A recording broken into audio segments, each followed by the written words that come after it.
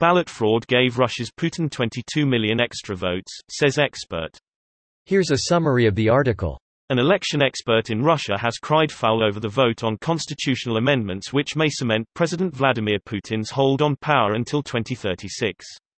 The ballot, which ended on Wednesday, saw nearly 78% of voters back the amendments to update the Russian constitution, which had been passed in 1993. Russian election expert Sergei Shpilkin, who has examined claims of fraud in previous ballots, has cast doubt on the results, in findings that have been reported in Russian-language media outlets such as Meduza and Real-Time TV. Shpilkin said that the number of yes votes in some precincts approaching 100% raised alarm bells. Other signs of fraudulent voting, in his view, included a higher proportion of yes votes in polling stations with a higher turnout and results in certain areas being listed in increments of 5%. Examining 88 million votes, he shared graphs of his findings on Facebook, telling Forbes Russia he believed abnormalities suggested that up to 22 million votes may have been fraudulently cast in favor of the changes Putin had backed. There has been no manipulation of votes in Russian elections on this scale in the recent past. In absolute terms, this is unprecedented, he told the publication. It also said that up to 58 million votes might be in doubt because Russia's election law on constitutional reforms does not allow for early voting, the Moscow Times reported, as people were able to cast their ballot over 7 days, from June 25 to July 1. This post received a score of 17,000, with an upvote ratio of 97%. Here are the top comments in response to this article.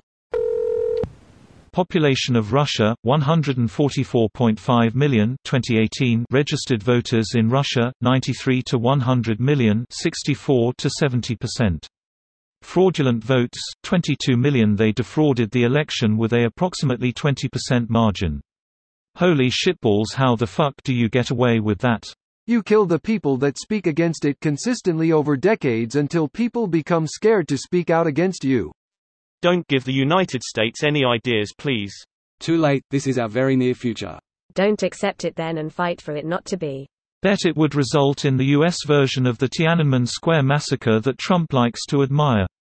Do you think US soldiers would actually fire into a crowd of US citizens, though?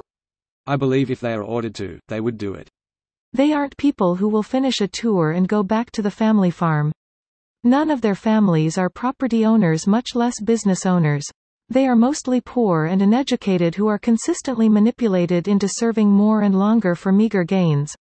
If that means pulling the trigger on a citizen, I'd like to believe they wouldn't. What's the problem? People love to vote in Russia. Some even do 2 or 3 times. They are so democratic that they let their people vote more than once. Especially if they had a tragic 23 bullets to the back of the head suicide. Oh, that's so sad, but he shouldn't worry. I'm sure that even after his demise, he will still be able to vote for Putin. Dead for 20 years.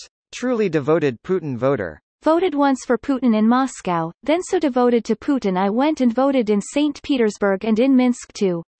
Don't even have to worry about accidentally voting for someone else, the ballot counters will correct your mistake for you if you do. Mock elections are a staple in many authoritarian countries. Business as usual in Russia.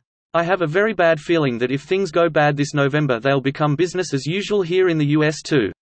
No need when you have the Electoral College. And digital voting. And strategically unplaced polling stations. If any at all in Democratic areas. That was just so Biden could beat Bernie.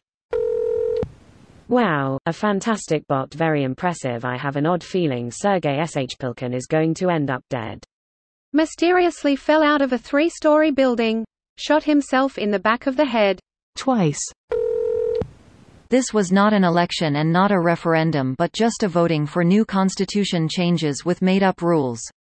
Rules, where Putin could not have lost, like, you cannot speak against it, only for it. Independent people are not allowed in voting commissions, complex wording of changes in constitution which mean nothing but allow to advertise them as best thing ever, etc.